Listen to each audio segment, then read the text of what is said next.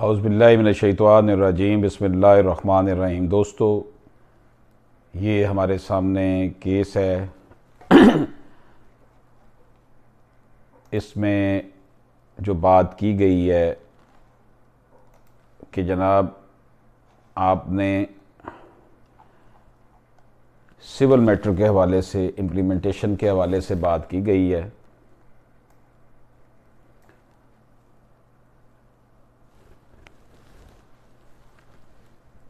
Criminal miscellaneous appeal 62P/2018 इसका number है। सईदा सुल्तान versus Liaquat Ali ये केस टाइटल है और मिस्टर जस्टिस मुशीर आलम और मिस्टर जस्टिस मुनीब अख्तर साहब ने इस केस को हर्ड किया है।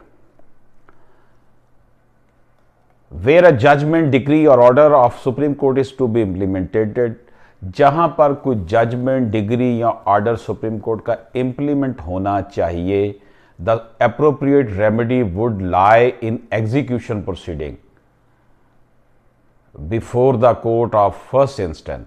तो जो एप्रोप्रिएट रेमेडी है कि जनाब वो इसकी एग्जीक्यूशन करवाए फर्स्ट इंस्टेंट कोर्ट, जो है जो एग्जीक्यूशन कोर्ट होती है बिल्कुल ट्रायल कोर्ट के साथ, फिर and not in contempt proceeding before the supreme court.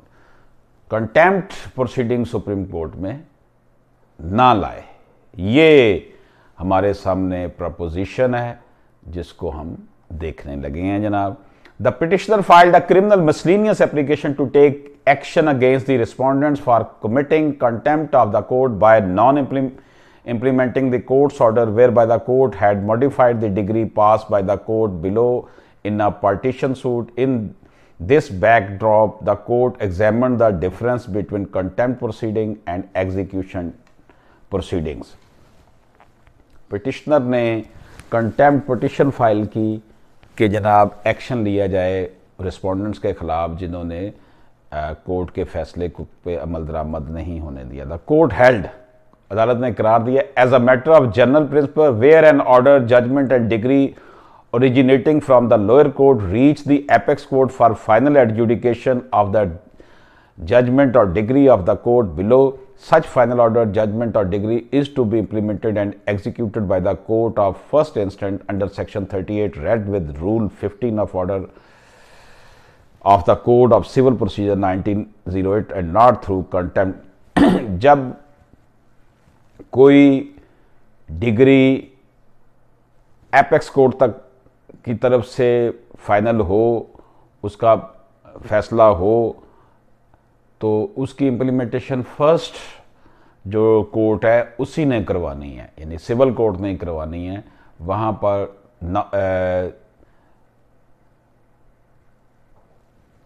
Contempt proceeding के तहत नहीं होगी। द कोर्ट फर्दर हेल्ड, अदालत ने मजीद करार दिया, where a degree and or order of this court is to be implemented, the appropriate remedy would lie in execution proceeding.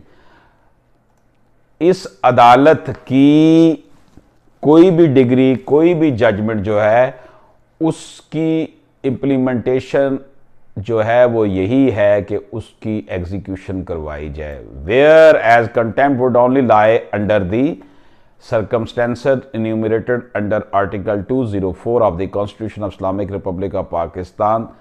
सिर्फ जो आपने तौहीन अदालत वाले मामले में आना है तो फिर वो सिर्फ तब होगी जब 204 constitution of Islamic Republic of Pakistan के तहत अगर हालात बनते। The court also referred to the provision of the contempt of court ordinance 2003 promulgated in pursuance of the authority conferred under Article 2043 of the Constitution and observed the aforesaid ordinance does not contain any provision for execution of the orders, judgment or degree of the court in the contempt jurisdiction।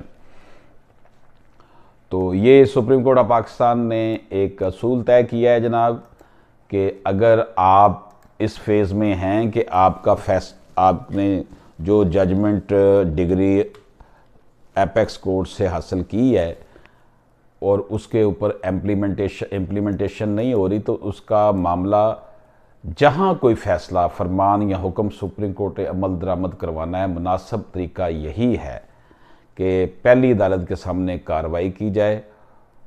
इसका हल जो है वो तौहीन अदालत की कार्रवाई supreme court में करने का नहीं है। इजाज़त दीजिए। अल्लाह हाफिज़।